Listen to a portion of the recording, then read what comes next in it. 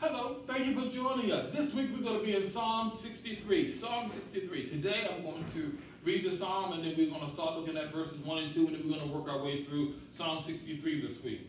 And it reads, "O God, you are my God. Early will I seek you. My soul thirsts for you.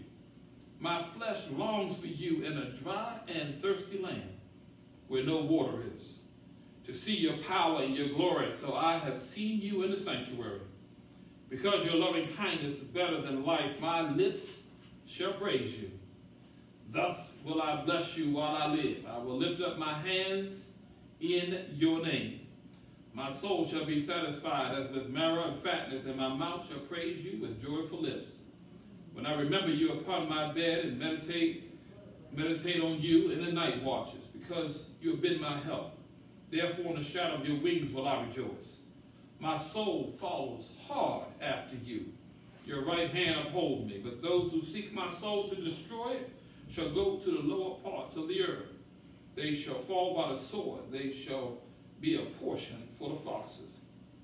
But the king shall rejoice in God. Everyone who swears by him shall glory.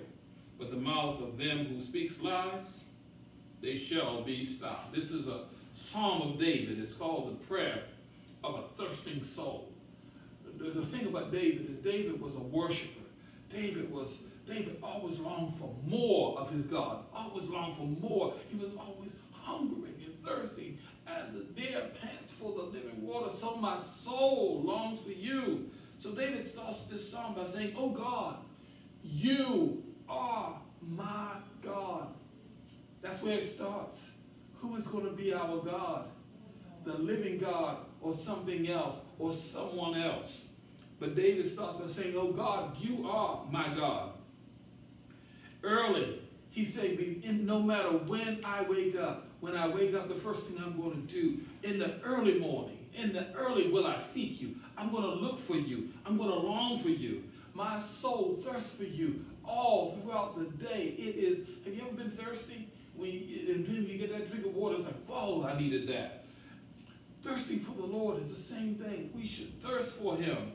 And it goes, my flesh longs for you in a dry and thirsty land. We look around sometimes and our land does seem like it's dry and thirsty.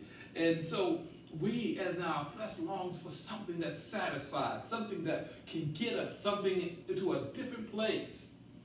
And we want to see the power. The second verse says to see your power and glory. So as I have seen in your sanctuary, it's when we're seeing God work in God's majesty in our lives, in our community, in our church. It is then that we see God's power working. So today, let's be seeking the Lord, making God our God, seeking him, thirsting for him, longing for him, hungering for our God, because he will fill us. Thank you for joining us. We'll see you next time.